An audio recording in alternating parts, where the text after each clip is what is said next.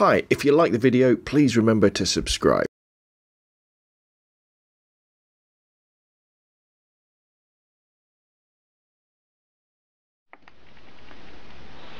Hi, I'm Rob from robinonphoto.com with a really quick look at the Roniflex X3000 plastic 35mm toy camera.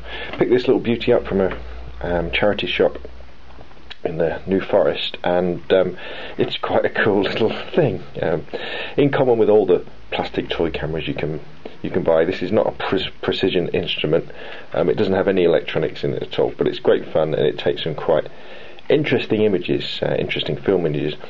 And the great thing about the Roniflex is that it actually uses 35mm film instead of the usual 120 you get in these toy cameras.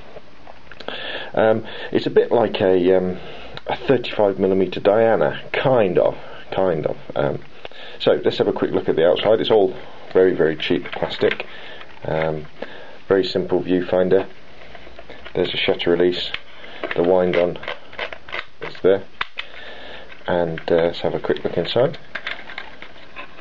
If I can get the back off. This is always a little bit tricky with this one. Oh, there we go. And there you can see the 35mm space for the 35mm cassette and the wind on.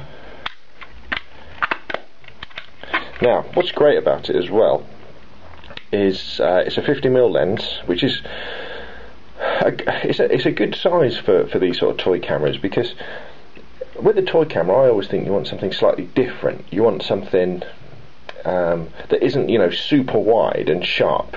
And what you find with a 50mm sort of standard focal length is it gives you an opportunity to pull off like segments of a scene. You know, you're not getting the whole scene, you can just choose a selection, which I really, really like.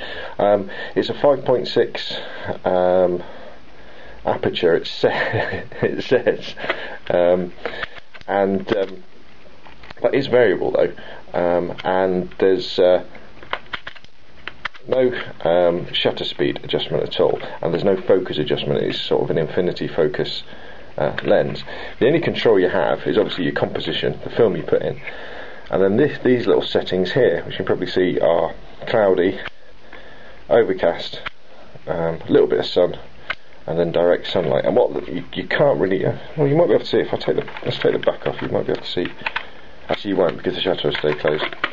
What's happening is, as I'm turning them in the lens, it's too dark to see. There's actually that is the control of the aperture. There's like this thing that's closing up and opening up like that to adjust the amount of light that comes in. I've shot 35mm black and white film that I developed myself through this camera. This come out great. The only thing you've got to watch out for with all of these type of toy cameras is make sure you get the get your spool wound on properly, because sometimes what you find is they have a tendency to slip, and I managed to shoot a whole roll of film without actually moving. Now, and the way you can test that is once you've loaded it and you're winding it on, what you're looking for is this bit to be turning as well, and that way you know that you've wound your film on correctly. Just keep an eye on it as you're going along. But there we go, the Roniflex X3000. I got it for a couple of quid. Look out for it at car boot sales, thrift shops, charity shops and the like. Get it, stick some 35mm film in it. I'll probably try some colour next, and you know, have some fun with really basic photography. My name's Rob from robinonphoto.com. Thanks for watching.